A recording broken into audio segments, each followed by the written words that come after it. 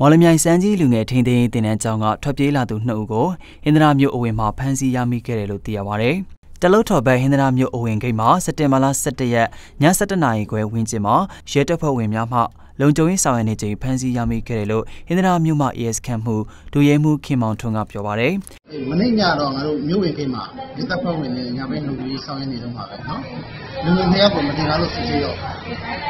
ဘယ်ကဘယ်ကိုသွားမယ်ဆိုတာကနမပြောနိုင်ဘူး။အဲ့ဒါနဲ့မြို့မှာရဲစခန်းကိုခေါ်ယူပြီးတော့ဒီကစစ်ဆေးလိုက်တော့လူငယ်ထိန်းသိမ်းတင်တဲ့ကြောင့်ကြီးတော့ထပ်ပြေးလာတဲ့လူ2ဦးဖြစ်ကြောင်းသိရတယ်။ထွက်ပြေးလာသူလူငယ်2ဦးတည်းကတအုပ်ဟာတိုက်ထုမှာလူတက်မှုကျူးလွန်ပြီးလူငယ်ထိန်းသိမ်းရေးတင်တဲ့ကြောင့်မှာပြစ်ဒဏ်ကြခံနေရသူဖြစ်ပါတယ်။နောက်တအုပ်ကတော့ဟင်္ဒရာကနေခိုးမှုနဲ့လူငယ်ထိန်းသိမ်းရေးတင်တဲ့ကြောင့်မှာပြစ်ဒဏ်ကြခံဖို့ပေးခဲ့တဲ့9လပိုင်းတုန်းကပို့လိုက်ရတဲ့သူဖြစ်တယ်လို့စကန်မှုဒူရဲမှုခင်မောင်ထွန်းကဆက်လက်ပြောပါတယ်။လက်ရှိမှာထွက်ပြေးလာသူလူငယ်2ဦးကိုဟင်္ဒရာမြို့မှာရဲစခန်းမှာထိန်းသိမ်းထားပြီးလာရောက်ခေါ်ဆောင်နိုင်မှုမော်လမြိုင်စန်းကြီးလူငယ်ထိန်းသိမ်းရေးတင်တဲ့ကျောင်းအုပ်ကြီးထံအကြောင်းကြားထားတယ်လို့သိရပါတယ်။